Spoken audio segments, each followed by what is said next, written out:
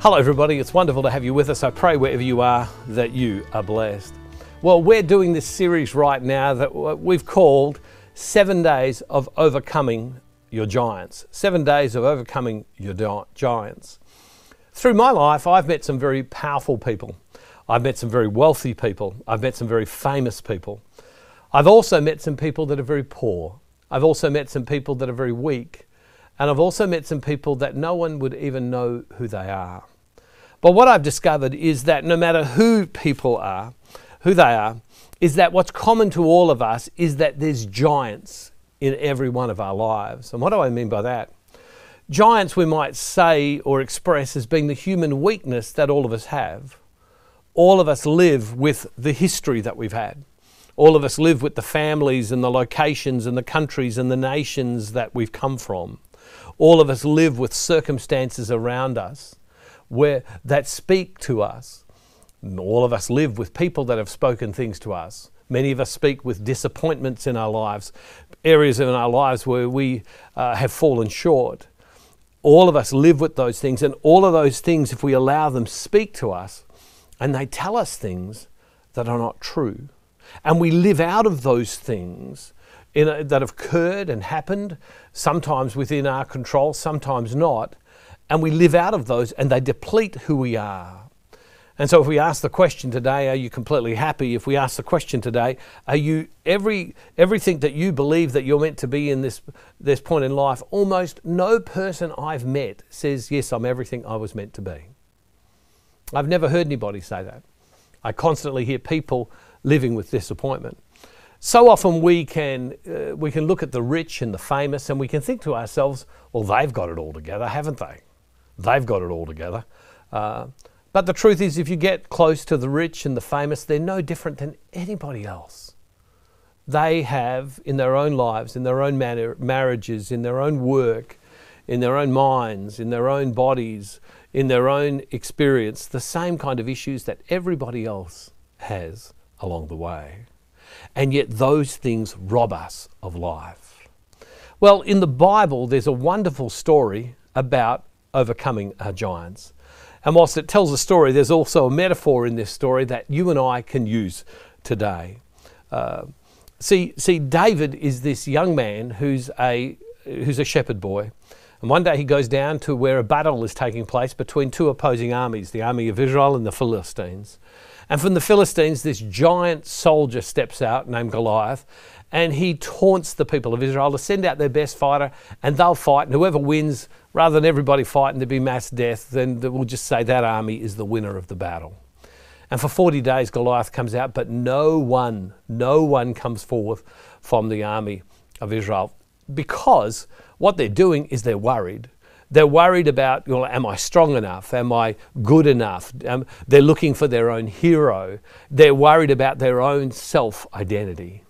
And then young David comes along and he hears this taunting going about by the big Goliath, and he notices that no one from the people of Israel steps forth. And he says, why is no one going? Because David does something. David has a completely different mindset to the army of Israel. The army of Israel is looking to themselves, but David recognizes who they are and who he is. He recognizes that they are God's chosen people.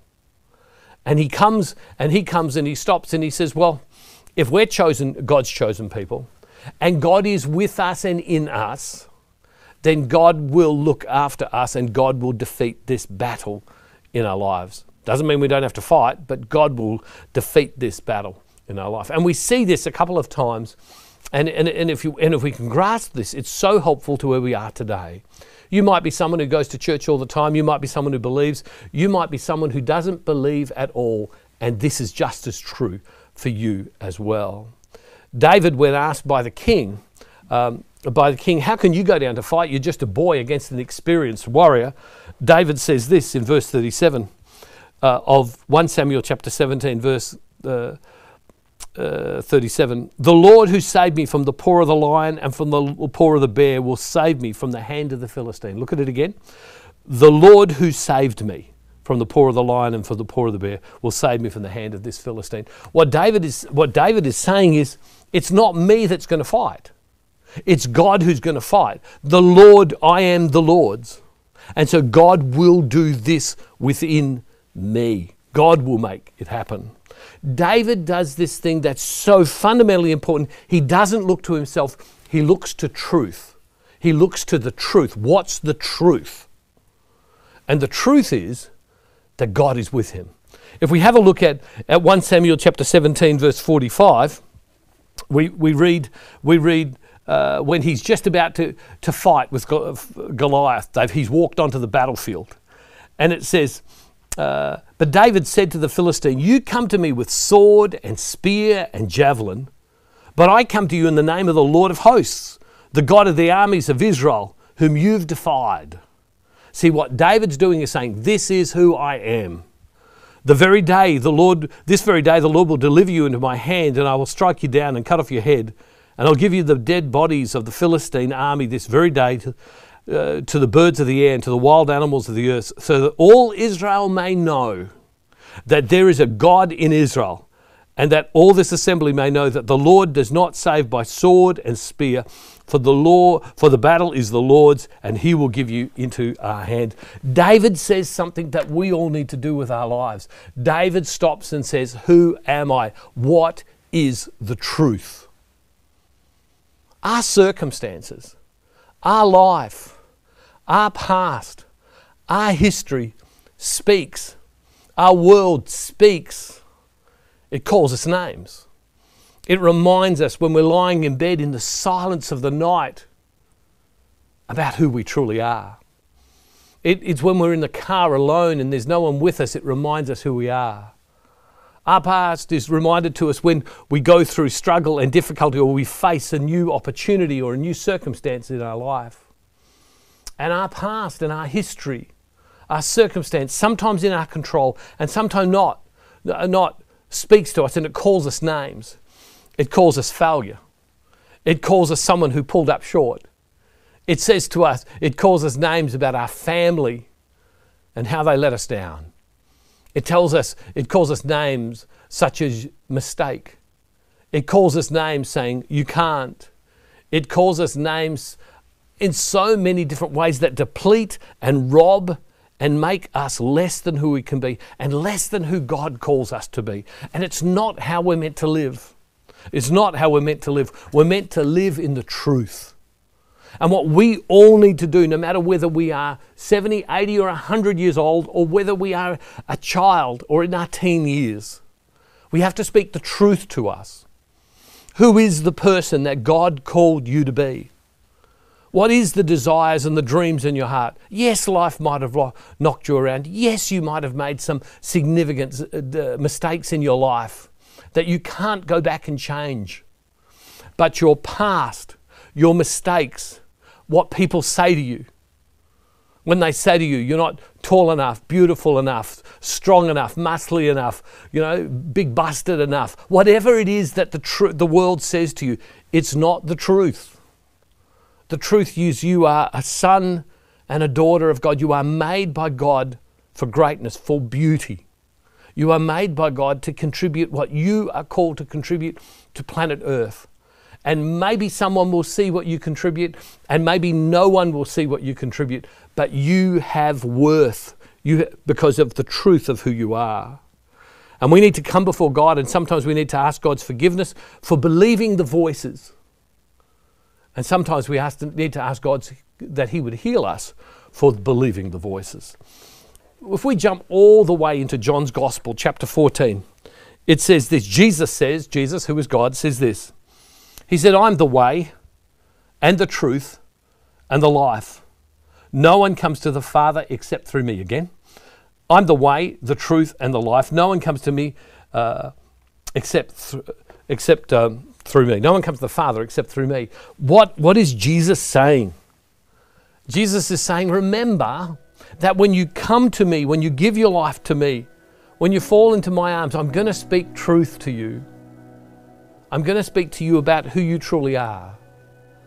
And for many of us today, just as David said, this is who I am. I'm a son. I'm God's chosen. I am part of the army of Israel. God is with us. God will do this. We need to look at our lives and we need to say, God will do this. It doesn't matter what battle you're facing today. It doesn't matter what mistake you've made today. You know, your name is not failed marriage. Your name is not poor parent.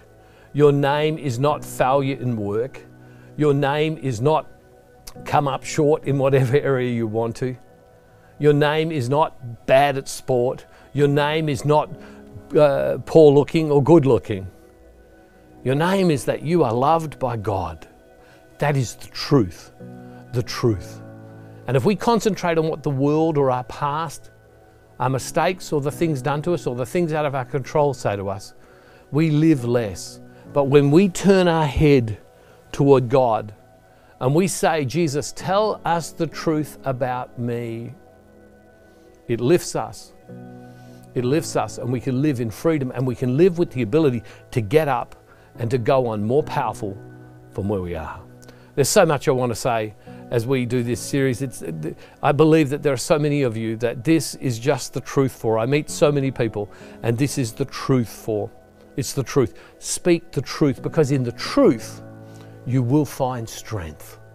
Strength to be that man, to be that woman that God has called you to be. Loving Father, I thank you today that you require us to remember the truth. Let us remember the truth of who we are, of the little boy and the little girl, the truth of who we are, that person of desire and hope, not the person of mistakes, not the person where people have done things wrong to us, not when there's things out of our control, but allow us to remember the truth that we are a son, a daughter of God, and that you are in our lives. And in these next days, as we talk about how do we step forward, how do we break the words that hold us down, the thoughts that hold us down, open our hearts to live fresh, to live anew, and to overcome those giants that hold us back from being the person that you declared we should be. And Father, we make this prayer in the name of Jesus through the power of your Holy Spirit. Amen. God bless you all, everybody. I look forward to seeing you tomorrow.